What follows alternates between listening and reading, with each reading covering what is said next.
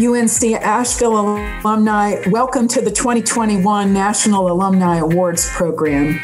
I'm sorry that we're not together in person, but we're still celebrating in UNC Asheville form the great accomplishments of a number of our alumni. And to all of you, I hope you're having a great, warm welcome home, despite the virtual need for homecoming this time. While I wish we were all able to gather in person, as I just mentioned, it's a special honor to connect with you virtually, and especially to announce the names and a bit of the backgrounds of our very deserving award recipients. This week at UNC Asheville, we're celebrating homecoming under the theme Bulldogs Wherever You Are. Our students are taking part in both virtual and socially distanced in-person events on campus, and you'll never have a homecoming sports lineup again just like this one, with all of our sports teams functioning this spring because fall and winter play had to be delayed. This week, for your viewing pleasure, our athletes' calendar includes 2 baseball games, 2 women's volleyball matches, 2 women's tennis matches, 2 men's tennis matches, and a men's soccer game. Wow. Let's cheer for our Bulldog athletic teams this weekend and throughout the semester via live stream on ESPN+. To our alumni and friends wherever you are, I encourage you to engage with us not just for homecoming, but also throughout the year. And what a year it has been.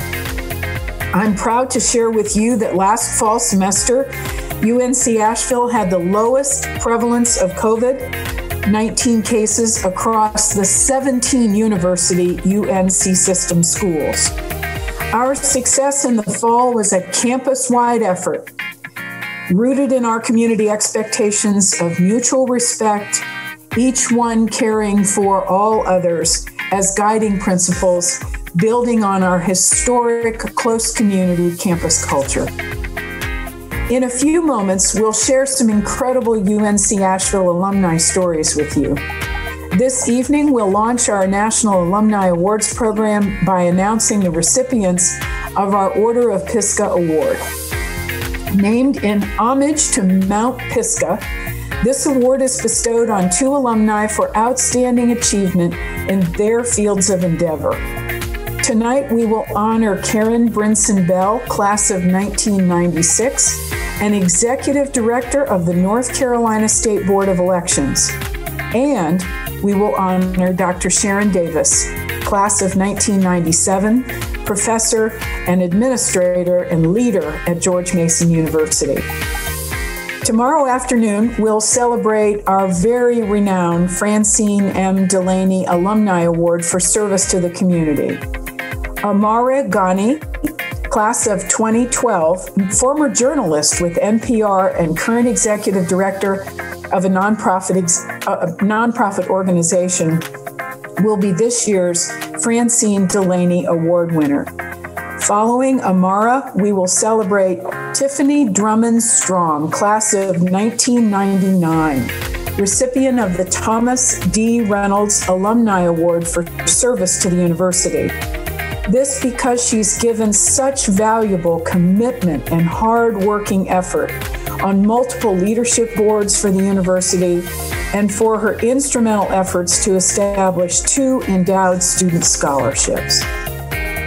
The culmination of these awards programs will be on Sunday evening, when we will celebrate the Alumni Distinguished Faculty Award, Dr. Moretta Cameron, Chair of the Computer Science Department, who has taught here for years and mentored many of our alumni. Our final video will be to present the Roy A. Taylor Distinguished Alumnus or Alumni of the Year Award to medical doctor and educator, Dr. Johan Nordenstam, class of 1991, professor of surgery and colorectal surgeon at the University of Illinois. Wonderful accomplishments by our fellow alumni, and we are so proud of you. Tomorrow morning, we will celebrate our student athlete alumni at the UNC Asheville Athletics Hall of Fame. We'll honor our 2020 inductees, former baseball star Alan Durrett, class of '08, former basketball hero KJ Garland, class also of 2008, and our women's soccer star Kelly Dawson, class of 2003. A special thank you for the support of our corporate sponsor, TD Bank. And this virtual event will begin at 10 a.m. tomorrow, and you can visit homecoming.unca.edu to connect to the Zoom link. All are welcome. In addition to our National Alumni Awards and our Athletic Hall of Fame, our UNC Asheville Alumni Association Board of Directors is working on an award to acknowledge efforts and actions that advance diversity, equity, and inclusion. This award will become a part of our National Alumni Awards in the year 2020, a year henceforth. And you will hear more about this award and, of course, the first recipient about a year from now. So hearty UNC Asheville congratulations to all of you, our very deserving alumni.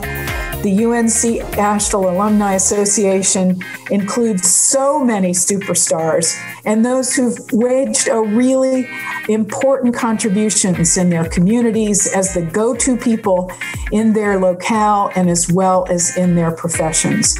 We are proud of you all.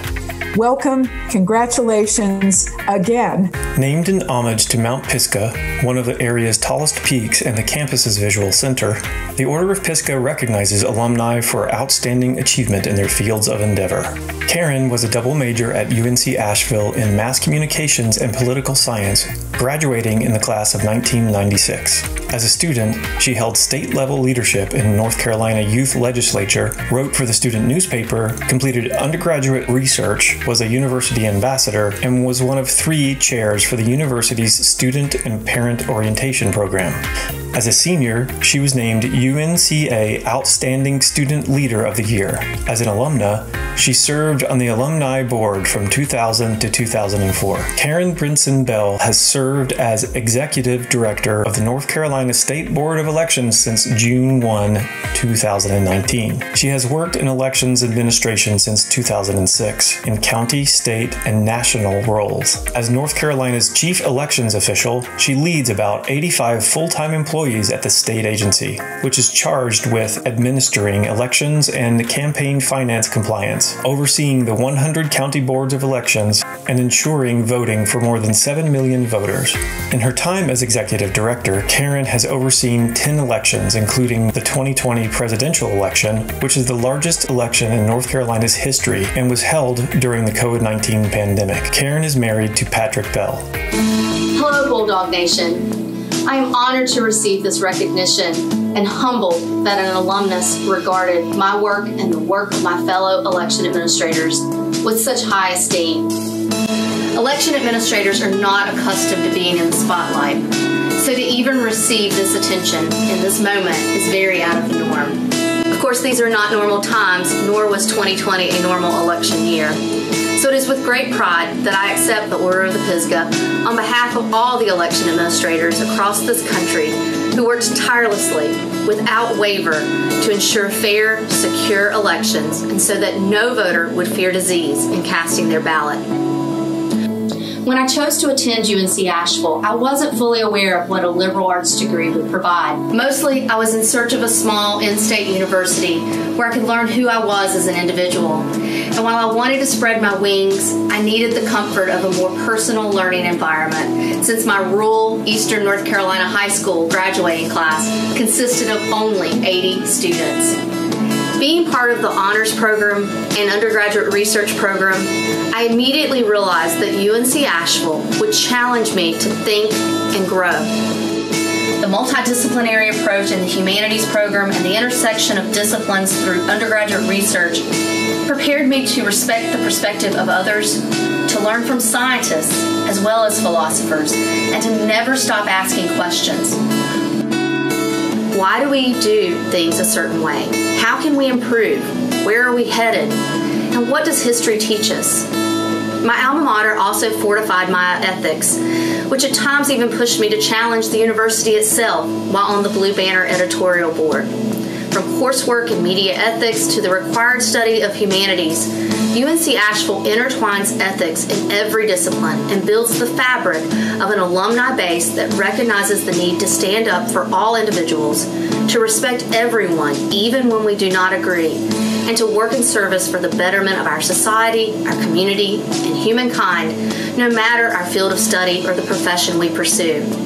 I recall Dr. Dwight Mullen saying at one point, far more eloquently than I will, that a liberal arts university like UNC Asheville may not teach a specific skill, but it does teach you to think critically, which will prepare you for any profession and for life. The 21-year-old who stood on the steps of Ramsey Library and accepted her diploma 25 years ago did not fully realize how studying Socrates or Wilma Dykeman would profoundly influence and prepare her to lead North Carolina's elections through a pandemic, but that has never been clearer than today. I became North Carolina's chief elections official on June 1st, 2019. 9 months later, on the very day we wrapped up our state's first Super Tuesday primary, North Carolina also learned of the first positive COVID-19 case. The team of 101, one state board of elections and 100 county boards, immediately went into action to determine how we could conduct an election in a pandemic. All the reorganization, team building, communication planning, and partnership building we had been working to establish were about to be put into motion like never before. Through it all, we had one clear objective: ensure that all voters could exercise their franchise without fear of disease. The outcome?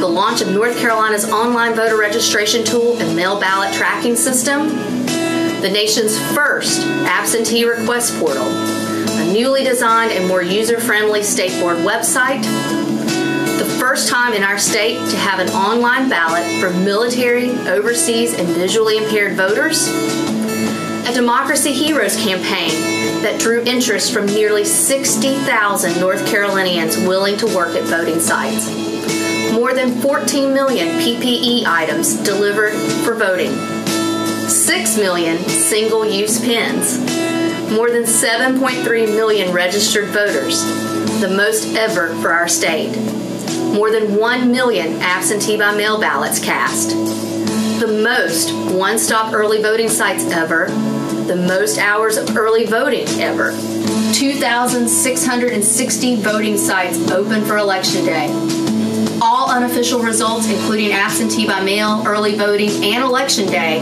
uploaded and published to the public by 12:28 a.m. election night. 75.4% voter turnout, the highest in more than 100 years.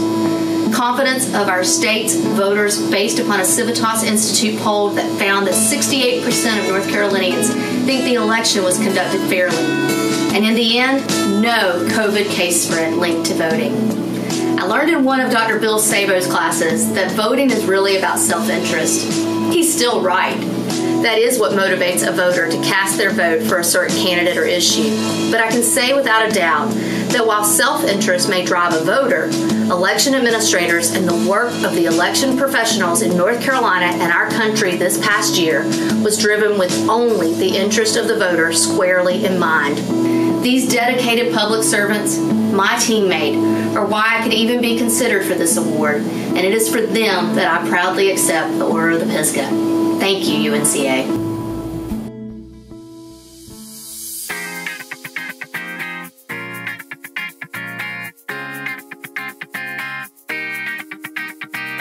Shannon is a 1997 graduate of UNC Asheville with a degree in sociology. Shannon and her life partner, Frank Hertz, have 2 children, Alexandra and Miles. Shannon currently is professor of sociology at George Mason University, also serving as director of graduate programs in sociology.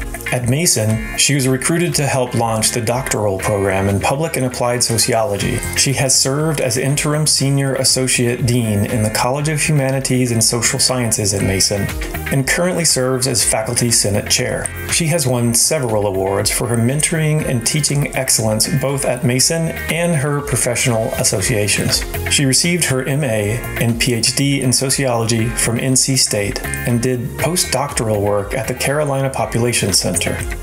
Shannon has research interests in the creation of families and the negotiation of family life, as well as the influence of gender ideologies on personal decisions.